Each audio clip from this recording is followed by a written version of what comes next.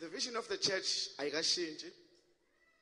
It's to fully preach the love of God, reveal Jesus Christ as the only solution. And how do we achieve that?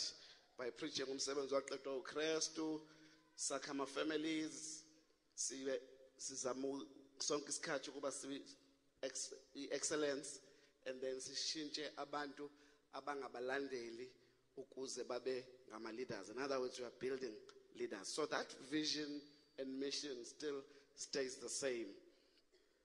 However, njoba ku Vision Sunday namhlanje,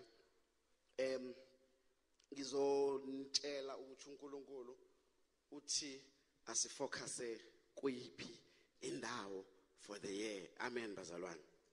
Now there are 3 areas I've already spoken about it on social media. I was just reading. uNkulunkulu lo ngifocusise on the 3 patriarchs. Ama patriarchs ke obaba benkolo, uAbraham oqala, uIsaka owesibili, Jakobe owesithathu. Jakobe ke siyazi ukuthi igama lakhe lashintsha laba ngoIsrael. Now isuka kuAbraham kodwa iqonde to the establishment of isizwe esibizwa ngoIsrael. Bakhona bazalwane. Now tatsho ke izinto uNkulunkulu azenzile esizweni saka Israel.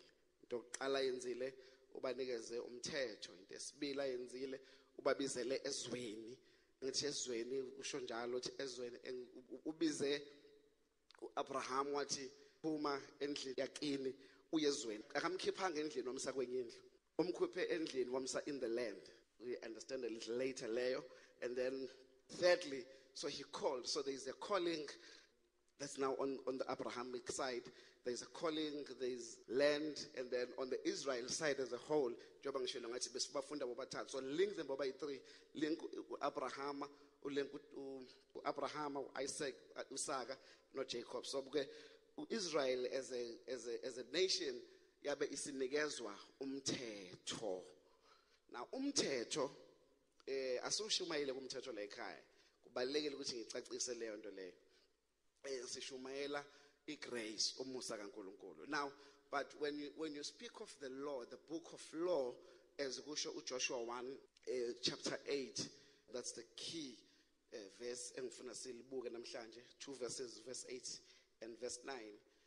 So uma njalo iBhayibheli malikhuluma ngomthetho, the law, suke lizokhuluma ngeBhayibheli in its entirety, molubuyisa to the new lekhuzana. Yangizwa bazalwane? Molubuyisa in the New Testament. So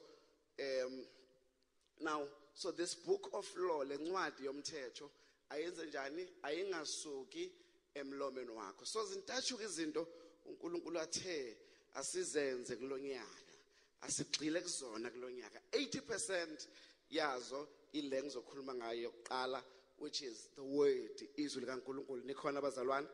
Okay, izwi likaNkulunkulu, the word. Then yesibili umhlaba, yesithathu ubizo. Now asifundeke la sizweke, do not let this book of law depart from your mouth. Meditate on it day and night, so that you may be careful to do everything written in it. Then, shout and say then, you will be prosperous and successful. Siyayifuna success and prosperity sonke bazalwana ngithi. Sisabantwana bethu ezikoleni ngoba sifuna baphumelela ngithi bazalwane. Sisebenza kanzima ngoba inhloso sifuna ukuba siphumelele kwathina, kodwa nezingane zethu nabantwana bethu nemindeni yethu iphumelele. Now ekusebenzeni kwethu kwanzima konke lithi ke izwi namhlanje impendulo ye-success yami nawe iseku understandeni nasekukhulumeni izwi likaNkulunkulu. If ungalazi izwi likaNkulunkulu uzobheka izindlela ezirong zokuzama ukuphumelela, instead sokuthi uphumelele uzoshona phansi ungaphumeleli ungaqhubekele phambili. Nikhona bazalwane? Lithi ke namhlanje lencwadi yomthetho. What is incwadi yomthetho? It is the Bible, it is the book of law, iBhayibheli. So the book of law, it's the Bible. So this book of law, lencwadi, this book ayingasuki kuphi emlomeni. Okusho ukuthi ulimi lakho uma ugula awusezuthi ngiyafa ngibulawa umkhuhlane. Ningizwile ngitheni? bekade ngibanjwe umkhuhlane kodwa manje awusangibambile kodwa niyazi ukuthi physically ngathi usekhona kodwa mina positionally and spiritually senginjani sengiphilisiwe nikhona bazalwane. Why am I saying that? Angiqamba manga kodwa ngikhuluma lencwadi yomthetho ayinjani ayingasuki olimini lami. So what I speak is what is in the word.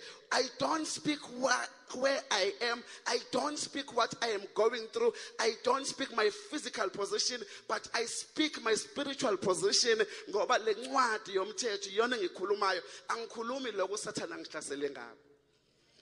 Ngoba lokho usathana ngihlasele ngako uma ngizophakamisa kona kusho ukuthi I'm entertaining the schemes of the enemy, but I mean I don't care about the schemes of the enemy. I care more about incwadi yomthetho. Now, if you don't understand the book of law, which is the Bible, you will not begin to speak the Bible. And I can tell you will not be prosperous. You will not be successful. But the difference between you and the other one is that the other one is speaking the book of law. When are you speaking what you're going through? Lencwadi yomthetho ayingasuki olimini lakho. Shout and say, this book of law shall not depart on my mouth. Ayizusuka kusukela namhlanje olimini lami. Now ukuze ingasuki kumele sifunde, ukuze ingasuki kumele si understand, ukuze ingasuki ngeke uzu understand unless you read it. Yeah, but faith comes by hearing, then hearing the word of God. Isiqalo leso.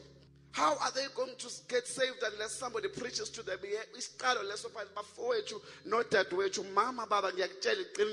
You will not understand this.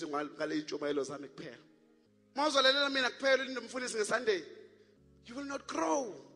You will not grow. You need to read the word. You need to understand. You need to interrogate le Bible lithi ibandla laseBria wayifika shumayelayo noma uPaul noma ubani bahambe babuke bathi hayi asazi noma uqinisile ake sibheke ezwini ibandla kumele kube ibandla excitedwa ubala kodwa ibandla kumele excitedwe izwi kaNkulunkulu because it's not about the feelings, it's about the word bafowethu. It's about the word because lapha if you understand the word, then your prosperity is there. Then your success is there. Then the turnaround is there. I can give you a sermon as a guitar, wow, Ps Khambule, but if it is not word based, if a man's a will, and as Ubutega, Ngoba, Uzopuma, excited where to go, but if you continuously understand the word and speak the word, that's where your success is. So, the first thing I show you, what's in your color, I tell us sienze, ucela understand izwi likaNkulunkulu. Impumelelo yakho isekunderstanding izwi, isekukhulumeni izwi, isekumeditating ngalo izwi. Hebrews 4 verse 12. For the word of God, linjani bazalwane, it is alive and active. Yabona into alive into ephilayo and active, okusho ukuthi into active linjani? Liyabanza umsebenzi emneyizwa bazalwane. So izwi likaNkulunkulu is alive. Hallelujah. The active, in the active window, yabona ingane sithi i-hyperactive ihleze inyakaza ihleze idlala. Izwi likaNkulunkulu linjalo lihleze lifuna elizoya kuyena elizokwenza umsebenzi kuyena. It is active right now as I'm preaching. It is active. It is looking for that person also receive in the spirit and then do the word. It's active. Shout and say the word is active. The word is active. It's alive right now. And it's alive with all your possibilities. It's alive with all your success stories. It's alive with all your businesses. It's alive with all your promotions. It's alive with everything. And it's active right now. Glory to the name of the Lord. Izwi likaNkulunkulu liwukhiye bazalwane. Into elimazibandla likaNkulunkulu general. Izwi ukuthi nifuna ukuthi ngilinqakise. Receive. Kuphela unyaka akwenzeke lutho. But namhlanje I'm mentoring you. I'm going to begin a process of mentoring you on how to interrogate the scripture so that you find the solution about your life.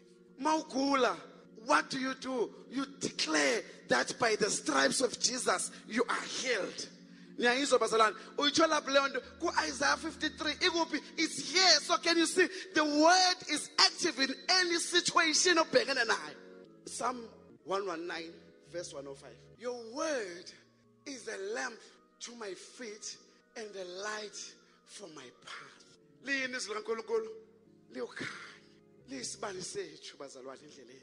So ngamanye amazwi awuhambi wedwa kodwa uhamba nezwi. Uzohamba kanjani nezwi ungalazi izwi? Now, we want to teach you how to hear from God about your life. Niyangizwa bazalwane? How to hear from God about your life. That's what we want to teach you this year. So a focus here to kulo nyaka will be to teach you how to hear from God and how to interrogate the scripture so that you are able as ufunda izwi, because it was only when I was continuously reading the word that God told me ukuthi the theme is this one. Ni clear bazalwane? So if focus here to kulo nyaka, if you go to Mark 13 verse 31 wakhona uthi umhlaba nezulu kuyodlula kodwa izwi likaNkulunkulu ngeke lisedlule. Nikhona bazalwane? So there's just so much I can quote. Namhlanje angiqonde kushumayela but ngizontshela the 4 areas ke under ezwini esizofocus kuona. The first part is the word. So under part 1 sizontshela kakhulu ngothando lukaNkulunkulu. This year you're going to be feasting on the love of God. Amen. You're going to be feasting, you're going to be having breakfast, lunch and supper on uthando lukaNkulunkulu. What is uthando lukaNkulunkulu? So that's the first area. The second area is the area of faith. 80% of what we'll be preaching will be around those 4 areas. Number 3 is prayer. And number 4, is action and action orientated. Okay. So sizokufundisa ngothando lukaNkulunkulu, sikufundise ngokukholwa, faith, sikufundise ngokukhuleka, and then bese senza sure ukuthi kulo nyaka sikufundisa ukuba action orientated. In other words, for every sermon we are going to say, now that we've told you this, how do you do this? What action do you need to take? What steps do you practically need to take in order ukuze ngoba enye into bazalwane asifuni ukuthi nikhuleke kuphela mase kumele nenze bese ningenzi. That's another area ibandla lakaNkulunkulu elisala khona. Siyakhuleka, siyakhuluma, siyakhuleka kodwa mase kufuneka senze asibe senza. So every time when we preach, we're going to make sure ukuthi we cover the area of actions. What practical steps do you need to take? So this year area yokuqala is the area of the book of law, which is the word of God. Nikhona bazalwane? The area esibili njoba ngisho angishumayeli namhlanje, the area yesibili esizonqinisa kuyona kakhulu kulonyaka is the area yomhlaba. Bazalwane, okay, ningabe offended bazalwane bami kule nto engizoyisho, kodwa kuumsebenzi wami ukuthi ngini encourage. I want everyone oqashile kulonyaka uthi uphela unyaka ebesethenga iproperty. Ngikhuluma ngalonyaka lo because uthatha rent uyinikeza umqashi ubani umastand. Kulonyaka I am declaring that you are buying a property. This year is a year of acquisition of land. Uthenga umhlaba uyokwakha noma uthenga umuzi omncane uhlale kuona ulokuqhubeka uwakha ezamandla efika. Ithi ngixoxele bazalwane mina ngaba yihlaya ngakwami ngakho umuzi for 5 years. Batha belungu ubeqalelane ngathi mina angizofaka ipressure belungu ngihambe ngongene equality ngena steam. Mayisiphelile imali ngizona. Mayisikhona bese ngiya-add. Mayisikhona kwaze kwagcina kuphelile. I think it was 4.5 years. Ukhona ungizwayo? Ungayisifaka under pressure enza ngakwamandla akho. Nikhona bazalwane? So this year unyaka la sizothatha khona imhlaba. Uma unomuzi uthenga umuzi, ngifuna wonke umzalwane la ekhaya osenomuzi already abheka umuzi wesibili, because lo muzi wesibili is going to become a rental income for you. bazalwane angizwa. Angithi thina efuna siqashise bazalwane. Ithina mastende. Glory to the name of the Lord. Uma unomuzi, ungenangane, unespace, faka ama backrooms ngemumva, uqashise. Neingane lapha eDUT esifuna indawo. Hawu bakhona bazalwane this year we are aggressive asinenge kulonyaka. This year unyaka of possessing the land. Hallelujah. Thina ngithi we are the Israelites. It's in scripture. If you go to Psalm 115, uthi umhlaba verse 16 wakhona, the heaven is the Lord's but the earth he gave to men. Yena usezulwini wanikeza thina umhlaba. Akanikezanga nje nanombani umhlaba kodwa unikeza abazalwane umhlaba. Now uPsalm 20 verse 1 uthi umhlaba nokugcwala kawo ngoba kabani? Ngoba baba wethu. Now lalela Leviticus chapter 25 verse 23 wakhona uthi uyacacisha uthi the Lord umhlaba ungokaNkulunkulu. Ninga udayisi. You know why? That defines the attitude kaNkulunkulu towards umhlaba. Okay, ningizwa bazalwane. The land must not be sold permanently. The land is mine and you are aliens and my tenants. That shows the attitude kaNkulunkulu towards the land. Nyangizwa bazalwane. Kusho uNkulunkulu unomona ngomhlaba. Babili abangizwayo. Unomona ngomhlaba. Okusho ukuthi uNkulunkulu unomona ngeproperty. Bakhona bazalwane. So imake nginiphe more bese siyagoqa kule issue le. I'll give you a few things. If you go to Proverbs chapter 19 verse 14, uthi houses and wealth are inherited from parents. Thina kwakumele si-inherite imizi kobaba. Azange si-inherite ngenxa yesystem ye-apartheid eyikhona ngaleso sikhathi. Kodwa mina nawe kumele sishayele ingane zethu imhlaya ngizwa bazalwane. Mina nawe we have a responsibility yokuthi sishiyele. Thina sisebancane nje we have a responsibility ukuthi si so ngamanye amazwi and then paraphrase is from the Lord. Can you see? The house is not from the Lord, it's from you. Ninga spiritualize. So le kumele kube wena o share that inheritance. Why am I saying this? Because yabona ibandla lakaNkulunkulu. Uthi uNkulunkulu kumele you say Khambule. The church of God, if you can begin to be conscious of the land issue, mayibona umhlaba ibe nomona bese yahamba yobuza kamasipala ubana ona leya mhlaba loyana abakhona bazalwane, and then they begin to say hawe mfundisi yazi kunomhlaba noma wemkhize wendlovu bakhuluma bodwa bazalwane kunomhlaba laphana sengenze inquiry kamasipala ngezwe kuthiwa uownwa umasipala kodwa umasipala ufuna imali engaka akanankinga. The next thing kuzofika owangaphandle azowuthatha lo mhlaba. Nikhona bazalwane like nje emlazi I was talking to someone ngithi mina you know kunendawo kuthiwa kavi mana sencane emlazi indawo kuthiwa kavi. I spoke to someone 2 years ago ngithi yazi la ngendlela ekunama businesses amaningi ngayo kunesixhaxhaka samabhizinisi amancane kodwa kushoda nje some formula nyana thing. Ngiyazi ukhona umyando ikhona imall lapha noma kuthiwa nje kuncanyana kanti a year and a half later last year amaSulumane azovula Shoprite in our townships. Where are black people? When we see the land, we see indawo la sohamba solahla khona imfucuza.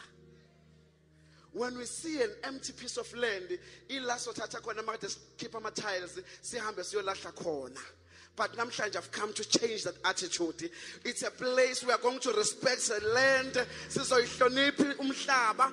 It's a piece of place where when uzokhuza umakhelwane uthi ningayingcolisi. Why bangayingcolisi? Because where you already have a vision about that piece of land. There is no shortage of money for good ideas. There is no shortage of money for good ideas. If you have a good idea, you can access as much money as possible for as long as it's a good idea and it's proven which is seven.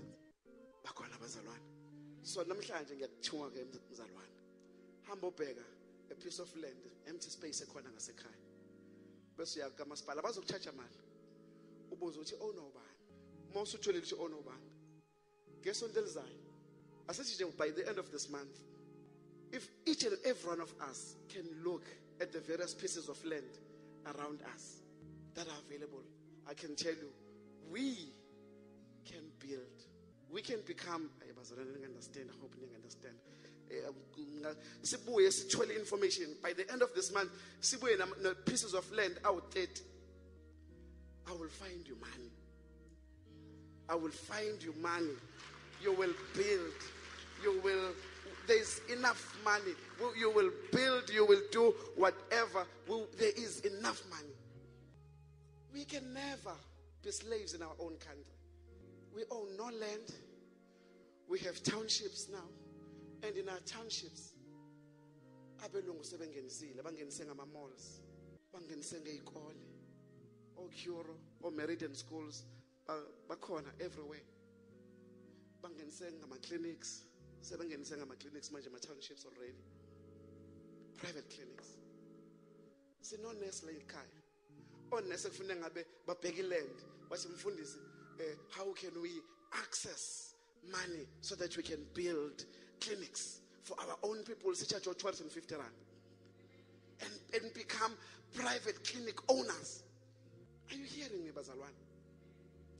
You can never grow the economy yabantu abamnyama if we don't change the attitude yethu bantu abamnyama towards land. It begins there for us to understand the importance of land. It's scriptural. I'm showing you attitude kaNkulunkulu. Uthi ungayidayisi ngoba unomona nayo. Thina sinamona nayo. From namhlanje, a piece of land that is empty is not a dump site for you. When usanda kuqala ukusebenza, begin to ubeka imali and say I want to acquire a piece of land by the end of the year. Hawu bakhona bazalwane. Okay, number 3, the area esifisa ukuthi sin encourage kuyona. Oh, why is land important or property is important? Number 1, property yengiyoka kwi-value. Property increases in value. Awucabange an ordinary 4-room wase 1 and 2. Asithathe wase 1 ongena bathroom. Ongenalo ngisho ne-toilet. Akhona ama-toilet. Awekho. Ama-city 1 awekho. Awekho. Hayi ngeke bazalwane ngisale udlala ngami. Ama-city 1 asinawo. Ehene. Sinalawa e-steel elento e-concrete angithi. Cha phela sasifakelile ngisho mina sasifakelileke mhlawumbe. Sasayifakela kodwa ayengekho. Kwakuyisethu kuphela laba benama city khona. E1 cha bandle besingenawo. Okay, asithathe ke an ordinary 4 asithi ke lo awunayo ke bazalwane. Awuplasteliwe, awunalutsho nje endlini. Ubiza malini manje? 250. 200, 250. Imani sambeni bazalwane. The same 4-room 10 years ago, ubunga uthola ngo-70,000 rand. So what has happened over the last 10 years? Usunyuke ngo-180,000. Ukhona ongizwayo kodwa yedwa nje. So if uba simplistic, you will say there has been a 30% compound growth on this property over the last 10 years, maybe 28% compound growth. Iqonda ukuthini bazalwane? Iqonda ukuthi uma uthenga iproperty, uthenge into evinengane. Yabona lo 4-room lo ngikhuluma ngawo manje. Eminyakeni ewu-20 kusuka manje uzobe usu 800,000. Ukhona ongizwayo? So when this generation ekuma 50s 60s manje isishona, or 60s 70s isishona, iyobe ishiya ingane zayo ne-inheritance that is worth 800,000. Am I making sense, bazalwane? So property increases in value. Number 2, let's say uthenga le property ke le. Number 2, property ama installments akhona are fixed angithi. Uma uthenga if property le ka 250 manje, that property ka 250 izoba ibond yakhona asithi nje izoba u-2,800 ngenyanga. Angithi right bazalwane mangi-estimate kanjalo? Asithi nje 3,000 rand ngenyanga. Okay? Lo 3,000 rand fixed for the next 20, 25 years or 30 years. Awuzoshintsha. Akesithathe isibonelo ke. Asithi uyaqashisa kumalini for room bazolana? Bonqashisa 2000 2.5. Okay, asithi 2000 rand for a simplicity. Okay, ngonyaka wokuqala ukhokha 3000 angithi. Ngonyaka wesibili sorry ukhokha 2000. Ngonyaka olandelayo 2.2 ngoba yanywa ngo10% angithi. By the time kufika unyaka wes4 uyobe ungasakhokha imali wena. Ngoba lo muntu lozobe sekhokhela vele yena 100% of imali yakhe, ibond yakho. Wena ngonyaka wokuqala uzokhokha 1000 rand kuphela. Makuthi usekomuzwa sibili akithi ngikhumbula. Ngonyaka wesibili ukhokha 800, ngonyaka wesithathu ukhokha 600, ngonyaka wes4 ukhokha kanjalo. By the time ufika unyaka wes5, unyaka wes6 usekukhokhela ibond yakho. By the time ufika unyaka wes10 ususala no cash esandleni.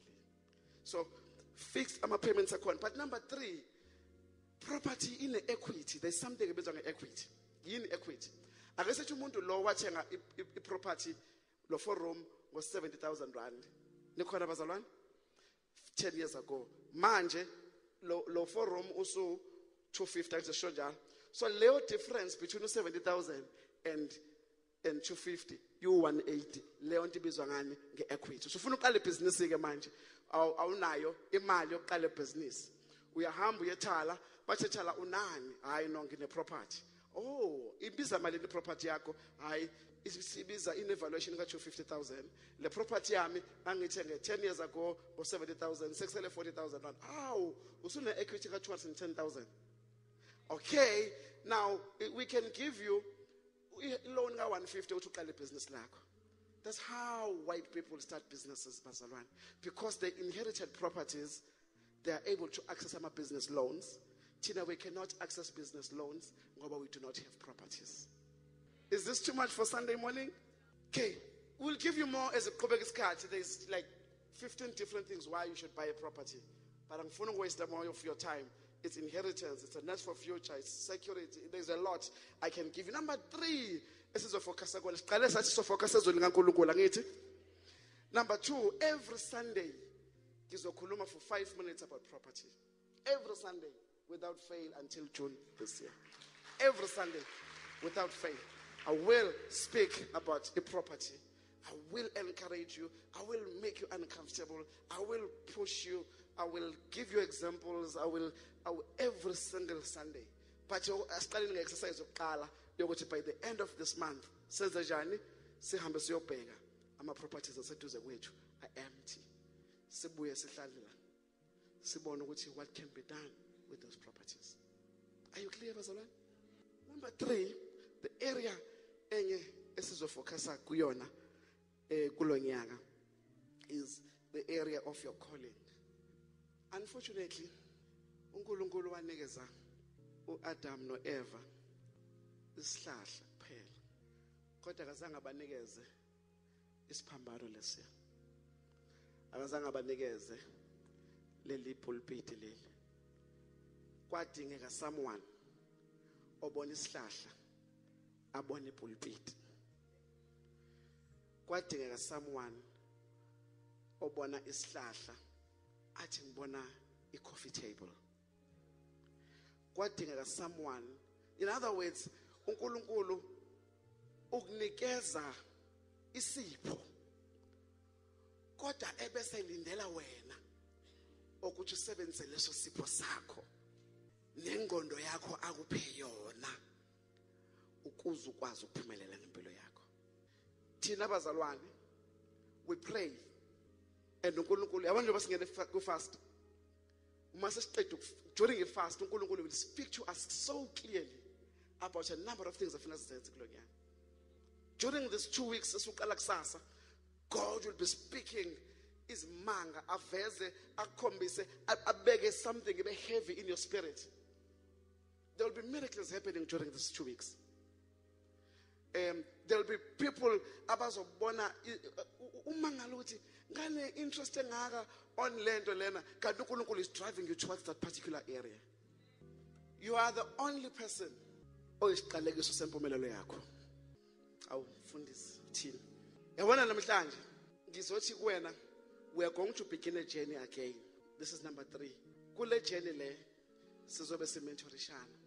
Sizobe sifundisana ukuthi how do we unlock that calling and that potential. And uNkulunkulu uthi Khambule, those that will listen to you are going to become prosperous and successful. As per Joshua 1, verse 8 isiqale ngayo. This book of law shall not depart in your mouth. Meditate it ngalo ubusuku nemini, and then you are going to become prosperous.